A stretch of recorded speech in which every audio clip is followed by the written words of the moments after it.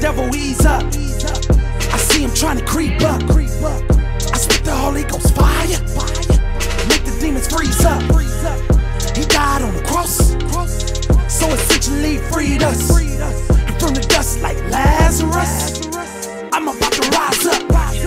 While we walking through life, we gotta pay attention to the signs, the tricks and the traps of the devil. Yeah, we gotta keep in mind, he knows our sickness.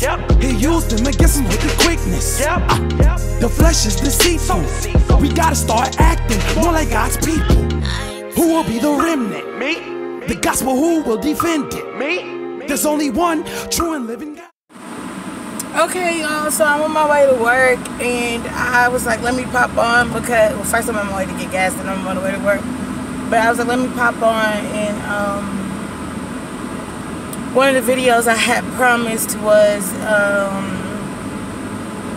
how I got a job, how I went about getting a job. And so I'm going to give you guys a quick overview of that. So the first thing that I say that you need to do when you're trying to get a job in another state is you need to network. You need to start networking well before you decide to actually relocate. So when we started getting serious about wanting to move, I'm sorry, y'all, I'm not looking at y'all because I'm driving. Anyways, when we started getting serious about wanting to move, we had narrowed it down to a couple of places, and those places were Washington State, Oregon, and Colorado. And so what I did was I started to get on an app called LinkedIn, and it's like a social media platform for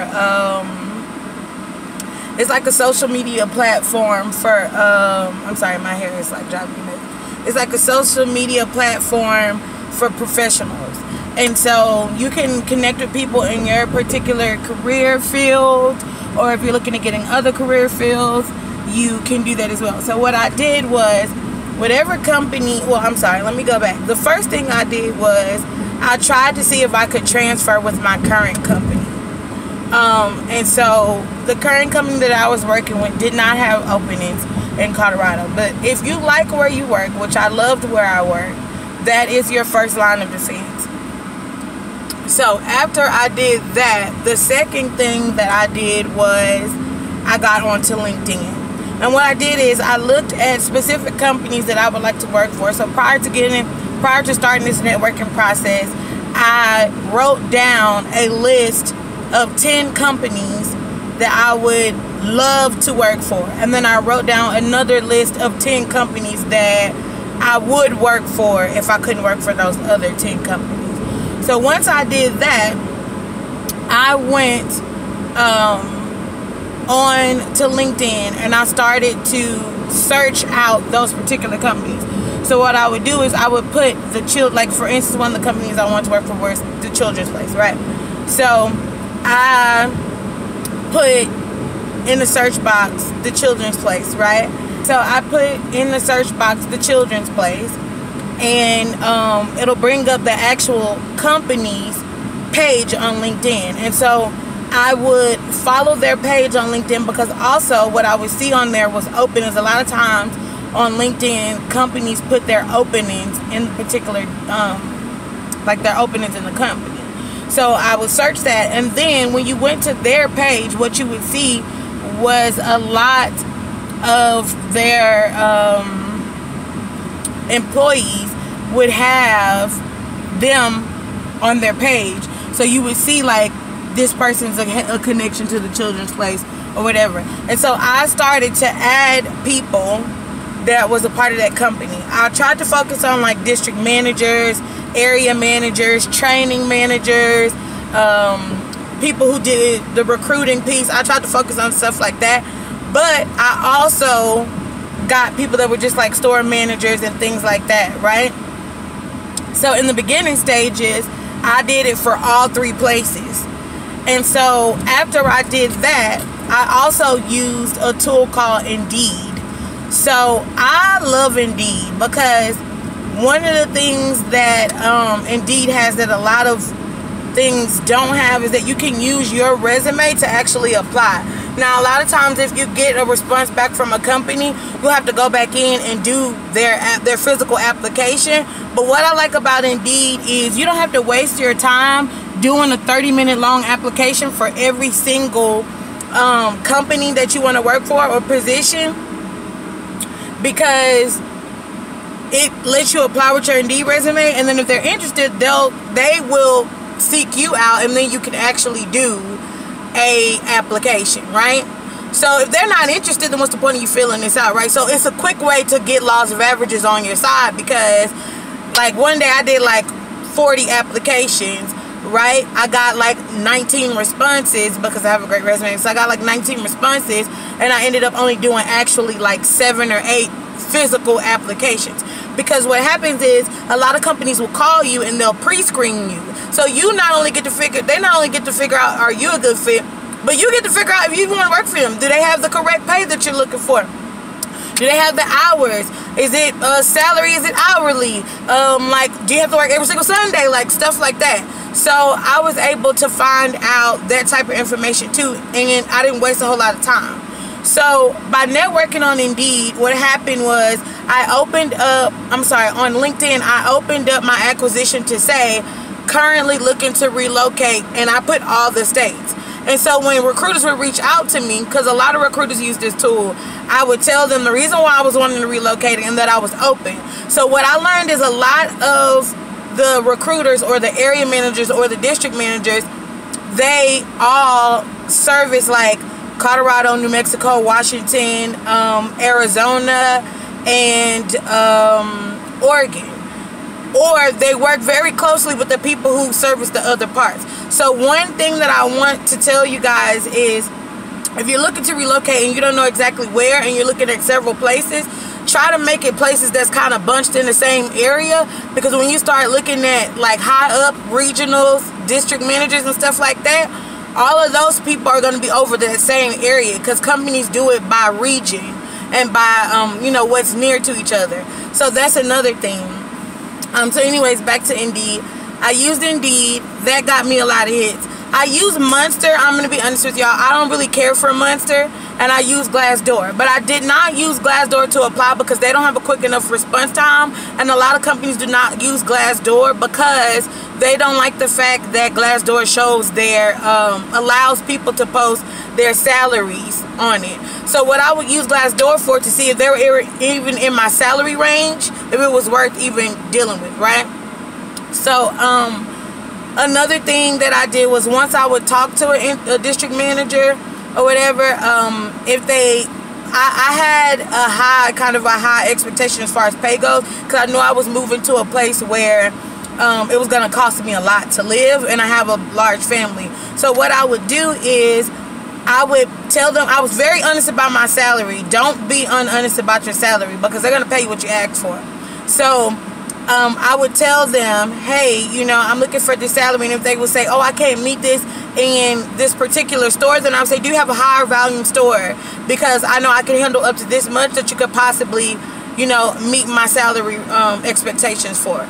I was very like clear.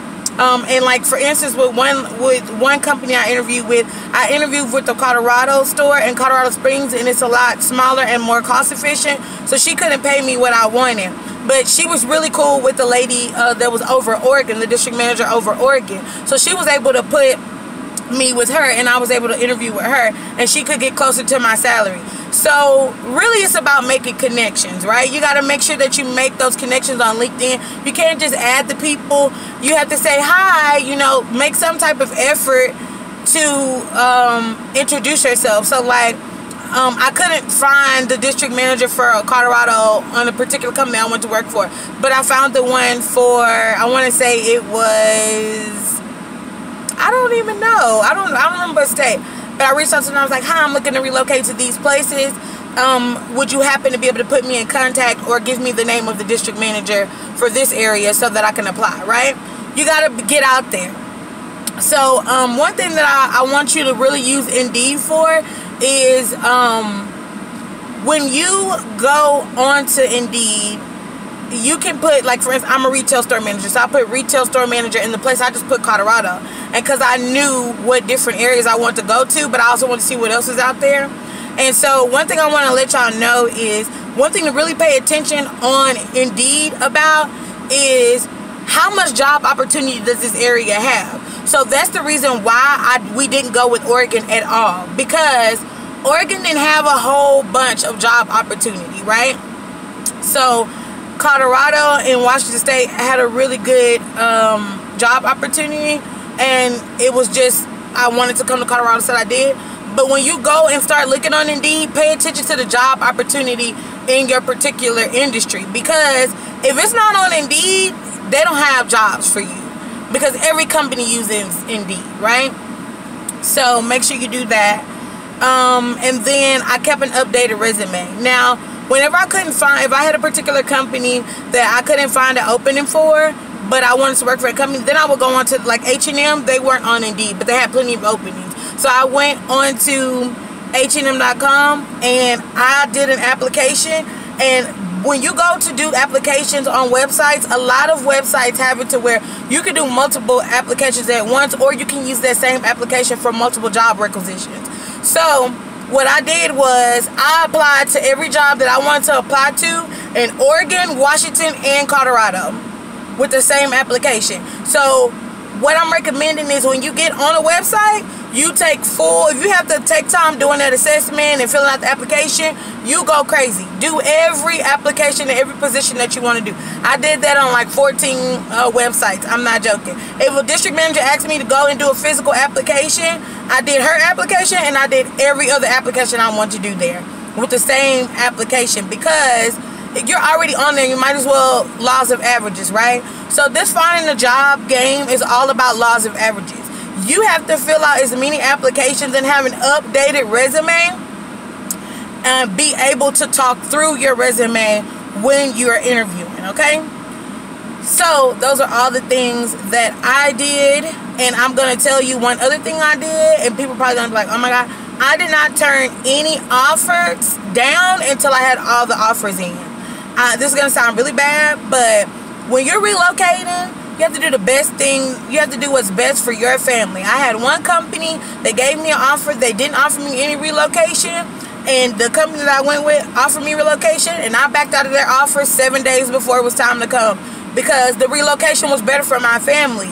You're going to a whole nother place. You got to do what's best for you. I sent them a note, you know, whatever. And not to mention they were super unprofessional too, so I didn't really care to work for them. But you got to do what's best for you. So keep that in mind. Make sure you start networking well before, because the other part to that is, when I got out here, I felt things were kind of shaky with my job, and it ended up working out. But I had plenty of people that I could reach out to and say, hey, we previously interviewed, you know, blah, blah, blah, blah, and I'm here now, and whatever. Because now that I'm here, you don't have to relocate me. You don't have to wait for me to get here. You don't have to do all of these different logistics to moving. So they're even more excited about that, right? So make sure you make those connections, because if you get there and then you don't have a job, or you don't like your job, or it just doesn't turn out to be a good fit, you have other people that you've already networked with, and you can go ahead and reach out to them.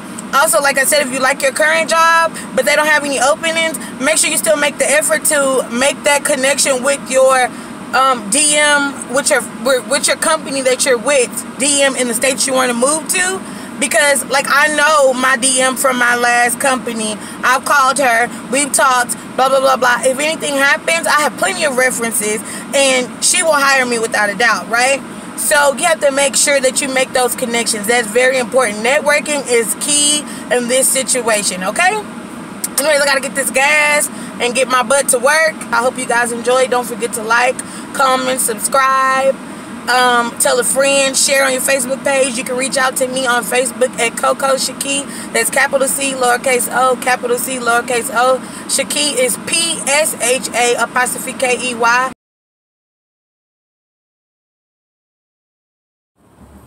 Okay, y'all, so I watched back the how to get a job in another state or Colorado video, and I really thought that I left out some things I was going to post today, but one of the things that I left out is that, you know, how my interviewing processes went, because I never actually had to come to Colorado to interview. And so I wanted to let you guys know how to get around that.